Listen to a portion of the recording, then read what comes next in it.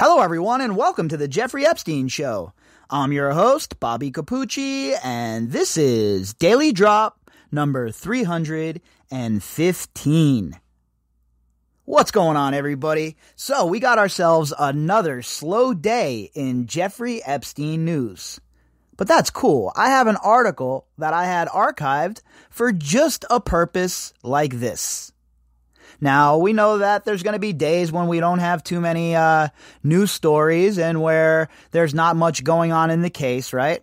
So we'll use those days to go back and add some context, talk about other aspects of the case, and maybe add a little more meat to the bone. And that's what we're going to do tonight. We're going to talk about how Jeffrey Epstein's arrest back in July was just a look inside of the window at the bigger problem that is human trafficking. This is an issue that is affecting every corner of the globe, no matter your continent, no matter your country. This is an issue. And I don't think that in the year 2020, pressing into 2021, that there should be any form of slavery anywhere in the world, folks. I think that we should all be free to make our own decisions and live our own lives and chase our own dreams. But unfortunately, for millions of people and children around the world, that's not the case. They aren't chasing their dreams the way me or you are. They aren't waking up every day with things to look forward to. Instead, they're caught up in a never-ending cycle of abuse until their captors decide that they are no longer worth the trouble. And that's just the sad facts of the situation. And that's why when I talk about the unnamed girls in the Jeffrey Epstein case and wonder what happened to them, what we're going to hear in this article is one of the reasons why. You know, it's nothing for a trafficking ring to kill one of these girls that are being trafficked by them if they don't comply with orders. And again, please remember, I'm not saying that's what happened in this Epstein case. I don't know, right? None of us know for sure. That's what we're doing here. That's why we're here every day trying to put the pieces together. But me, I don't feel comfortable leaving stones unturned. I don't feel comfortable not chasing leads. And when we already know that trafficking rings around the world have used the behavior of, let's say, getting rid of girls that they find are non-compliant or not useful anymore, well, wouldn't that be a question that we would have to ask about a trafficking ring that has been involved in at least literally thousands of girls trafficked according to reports from numerous continents? How hard would it be to track down a girl from Belarus or Estonia or Lithuania? Do you really think that they have a bunch of systems in place, like in Western countries, databases where these girls are put through and they have an FBI agency that's looking for them or whatever? That's not happening. These countries are lucky that they can eat food at night for the most part. So when I talk about the unnamed girls, that's what I'm talking about, right? What about the girls that had no family or nobody that's come forward? When we hear that it's been literally thousands of girls and we have only heard from 100 or so, then you have to wonder, at least I have to wonder, what in the hell happened to the rest of those girls? And when you start looking into sex trafficking rings and you see what happens to these girls on a larger than you would want to see number, well, you have to ask those questions. And that has definitely been a path I've been on for a very long time with the Jeffrey Epstein case, and especially in New Mexico, after going there myself and seeing how vast it was and seeing how desolate it was. And the old adage came up in my mind as I was driving there, and I couldn't help but keep thinking this, something that I would think about all the time when I'd be driving from Vegas to California. There's a portion when you're driving from Vegas to California on the I-15 that some people call the largest graveyard in the world because of all of the bodies that are buried out there. Nobody's ever going to find them. And it's very comparable on the ride from Santa Fe to the ride to Stanley, where Zorro Ranch is. It's a very similar landscape. So, that was one thing that crossed my mind for sure when I was driving down to Zorro Ranch. And again, there's no evidence that occurred, right? There's nobody that's come forward and said any of these girls were killed or anything like that. But when you look at the overall story of sex trafficking and you understand that is something that occurs very frequently in these other trafficking rings, I would have to think that it is something that is very possible that it could have occurred at some point or in some capacity, because there are just way too many unanswered questions as far as these unnamed girls go.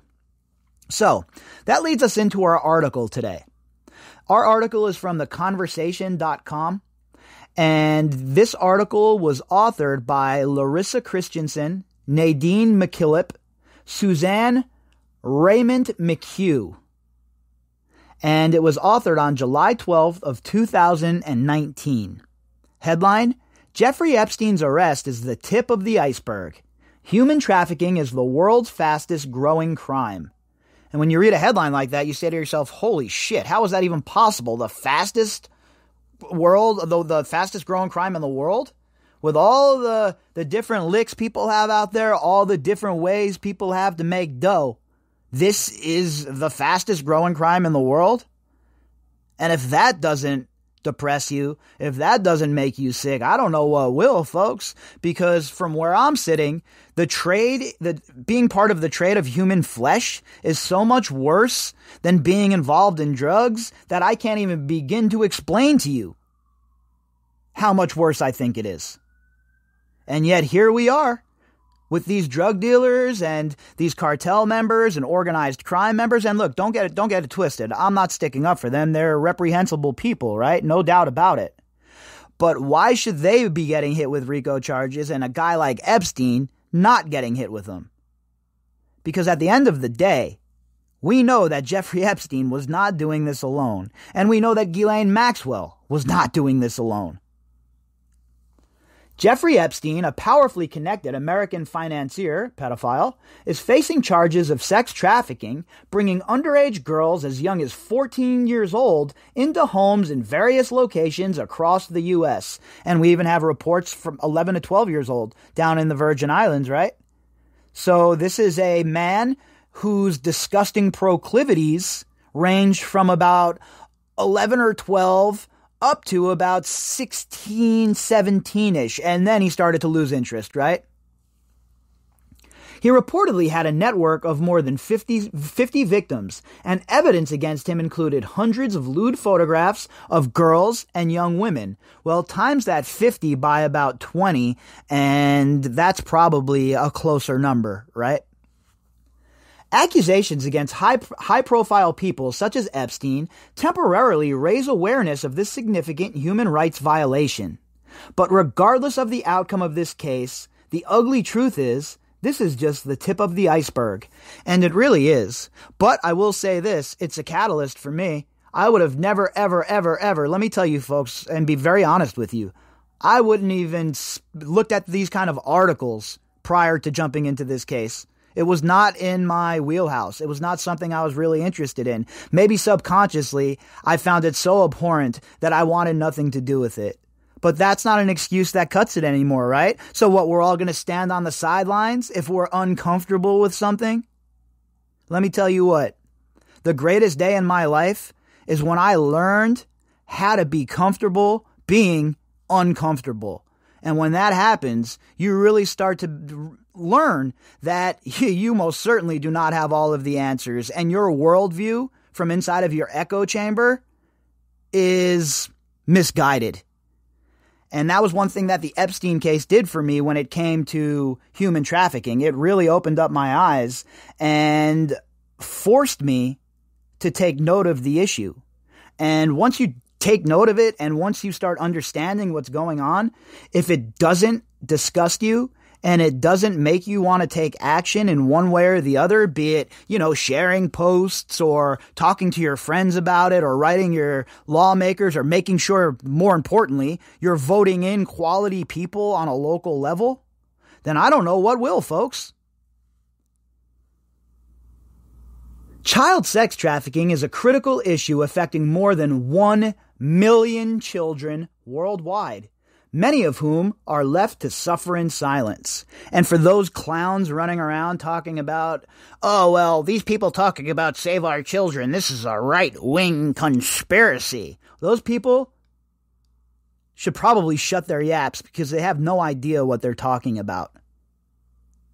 This is a worldwide problem.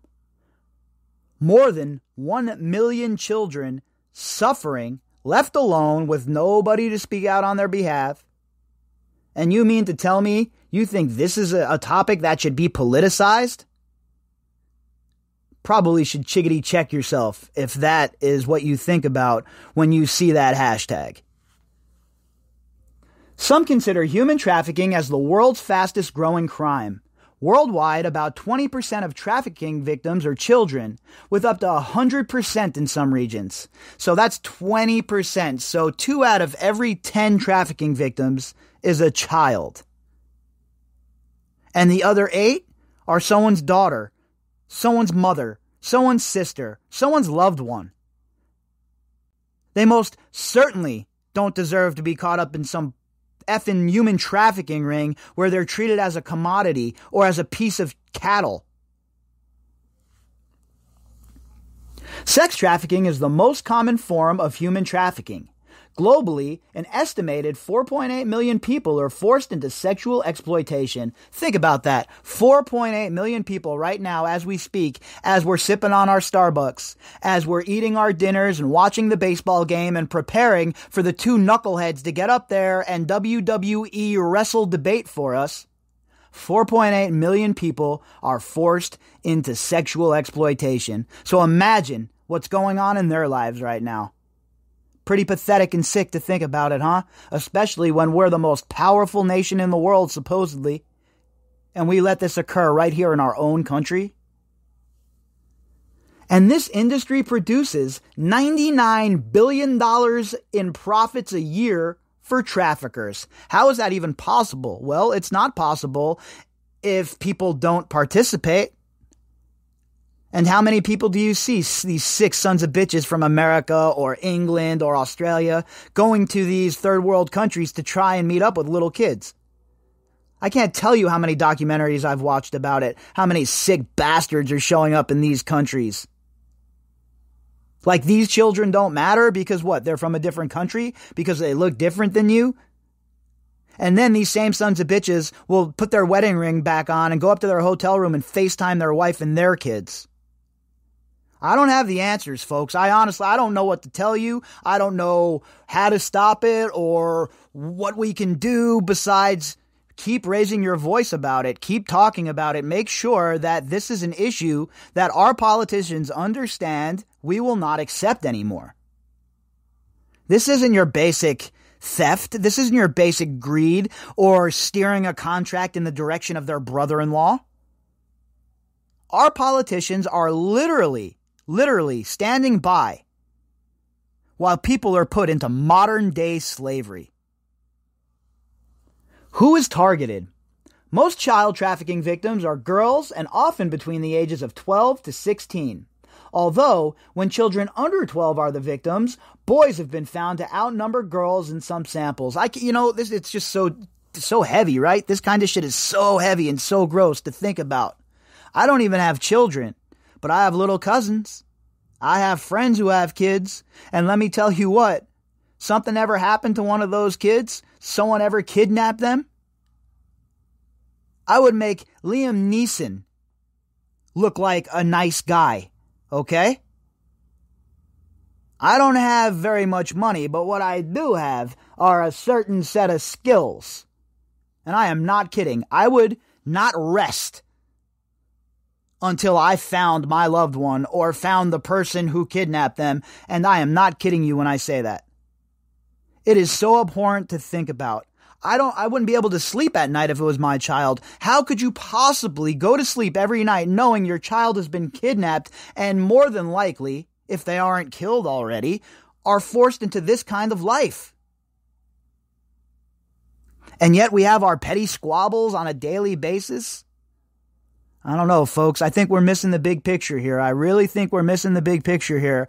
And we're letting these devious sons of bitches that write the laws that let this occur divide us way too much. While trafficking often implies transporting across borders, trafficking can very often be a domestic matter with little to no transportation. For example, one study found more than 80% of sex trafficking incidents in the United States involved U.S. citizens. Imagine that, huh? You think our overlords care about the poorest amongst us? They've proven that time and time again that they don't, huh? So why would you think that it would be people from outside of the United States? We don't mean anything to them. The only time you matter to them is once every 4 years or once every 2 years when they want your vote. Then it's all party over. Let's go back and make sure that the people that really funded us to get here, let's make sure that they are happy. And we'll just shit on our constituents. And the cycle repeats over and over and over again because we allow it to. A child can become a victim of commercial sexual exploitation when they're vulnerable, and some of the risk factors include substance abuse. Sound familiar? Poverty. Sound familiar? Exposure to family violence or criminality. Check. Running away or told to leave home. Abuse and neglect, including sexual victimization. Involvement in delinquency, poor mental health, and involvement in child protective services. Pretty much every single one of the girls that has come forward in the Epstein case fits that criteria. And the fact that kids in child protective services are so at risk of getting caught up in shit like this really should make you start asking some questions. Is there no accountability? Is that where we're at now? Where there's no accountability for anything? Jeffrey Epstein dies? Bah, the two lowly guards, they're at fault. Same shit goes on here. Child protective services. These kids go missing. Do these caseworkers, do they get sanctioned? Do they lose their jobs? Do they face criminal penalties? Maybe they should. While there are some common risk factors, it's important to note that there is no definitive set of risk factors or single risk factor that can determine whether a child will become a victim. That is for sure. All right? One of these sick, disgusting bastards is out, and they have an opportunity to snatch a kid, you better believe they're going to do that. And this isn't something that just happens every once in a while. This is a prevalent situation, folks. There are very, very, very scary, sick people living amongst us. How are victims recruited? Traffickers may recruit victims through guerrilla pimping. This involves aggression, threats, and violence to engage and enslave the victim. I bet you see more of this in like a gang setting, right? You have a gang of criminals and they use coercion and threats and violence to force a woman into sexual servitude. Whereas Jeffrey Epstein and his friends, they had money. They could do it with promises and gifts. When you see it on the street level here, you see, I guess they call it guerrilla pimping. That's a new term to me, but it definitely makes sense. In other instances, recruitment through what appears to be kindness and compassion is shrouded in manipulation from food, money, shelter, or drugs. That is where our case falls into, right? The category that our case falls into. This is referred to as finesse pimping. And that makes sense as well. That's really what it is. They're finessing them, right? And that it's funny that they use that word because that's the word I like to use all the time about Jeffrey Epstein in New Mexico, how he was finessing the politicians and the lawmakers. So finesse pimping, according to this article, is the mode that Jeffrey Epstein and Ghislaine Maxwell used. These exploited children, often victim to abuse and neglect in childhood, are promised shelter, love, and protection. And some children might fall victim to survival sex, with no other option to attain food, money, shelter, or drugs. And you see this shit a lot, right? I can't even imagine how these kids on the streets, especially now with the homeless people all over the place, are being able to live and how they're handling themselves. There has to be a huge rate of child abuse and sexual abuse for homeless teens. That's something that is probably a avenue to traverse down at some point, right? Because I can only imagine what it's like. It doesn't matter where you drive in Las Vegas, the richest parts of town to the poorest. There are homeless people all over the place. A lot of them are women. And I've seen a lot of kids too, or what appear to be young kids, teens. So I can only imagine what the hell's going on out there. Traffickers quite frequently use recruiters to identify vulnerable youth. While these recruiters might be other adults, victims themselves can eventually become involved in the recruitment. Friends may recruit peers into the commercial sex trafficking population through their social networks. And we saw a lot of that, right? We saw it with Haley Robson. We saw it with some of the other girls. It was normalized to them. They were brought in as kids, 15, 16. And then they were set free to go bring in other friends. In fact, some research has found almost half were recruited by friends into the commercial exploitation industry as opposed to adults preying on susceptible youth. Recruitment to the industry by friends is particularly dangerous as youth are less suspecting of their peers compared with adults. And that's why it was so devious the way Epstein and Maxwell had their shit set up, right?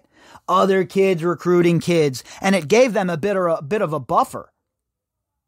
They had a bit of a buffer, and they had some distance between themselves and the actual crimes, and they thought it was just going to work like that forever. Well, they thought wrong. In some instances, youth involved in sex trafficking will even be given financial incentives to introduce their friends to the exploitation population. Epstein allegedly used this tactic, paying his victims to recruit other girls, 100%. As a consequence, victims can suffer a long-term physical, psychological, and even neurological trauma, which can continue for their whole lives. I really hope that the people dispersing the compensation fund have read this article. I hope they understand that this isn't something you just get over like some people think it is. These girls are suffering lifelong trauma because of this. I can't even imagine what sort of moron would sit around and act like, oh, well, yeah, they wanted it. They don't deserve anybody. What sort of inept, barbaric ogre has that sort of thought process? I mean, I'm pretty alpha when it comes to males, right? I'm certainly not, sitting around sipping lattes with my goofy hat on or anything like that. But I mean, come on already. There's a point where you become a barbarian, and barbaric behavior is just unacceptable. And the impacts of the trauma can also affect others, including families and wider society. Why can't victims just leave? And I've heard this one too. Why didn't you just leave? Just get up and leave, like it's that easy. Once recruited, it's difficult to leave. Experts have drawn parallels between the theoretic constructs of human trafficking to that of intimate partner violence in terms of power and control. Same thing. That's exactly what it's like, right? Even though you know shit's effed up, even though you know things are not good, a lot of these girls have nowhere else to go. So what are they supposed to do? In particular, the victim may be isolated as well as controlled emotionally and physically.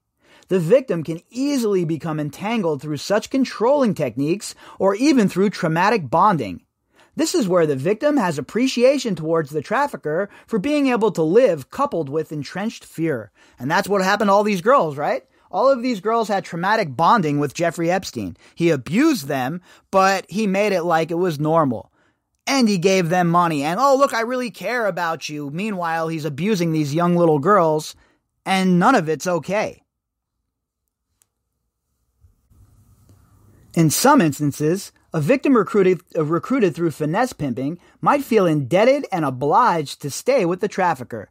And yeah, that's exactly the story we have seen play out in this Jeffrey Epstein case. Other tactics to maintain control can include food deprivation or forced drugs. And older victims have reportedly been threatened that if they don't cooperate or if they don't earn a certain sum of money that day, the victim's child will be sold. These are the sort of scumbag morons that we're dealing with, folks. These people need to be purged off of the face of earth. Quick trials, harsh penalties.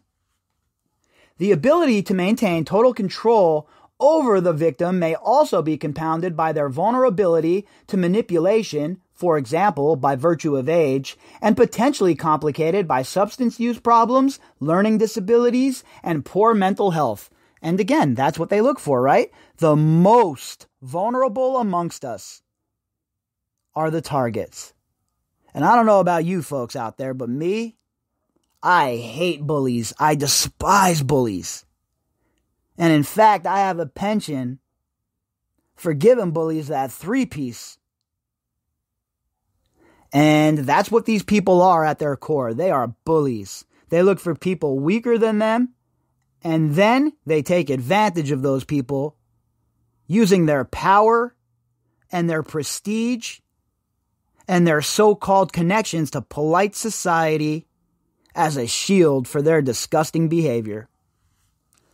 With sex traffickers being strategic in even their recruitment and ability to entangle the victim physically and psychologically, it's not difficult to see how victims become entrapped. It's not, right? And, I had no idea how deep these problems were. I had no idea. 1 million or more children and 4.8 million people and all of these crazy big ass numbers that are just mind blowing.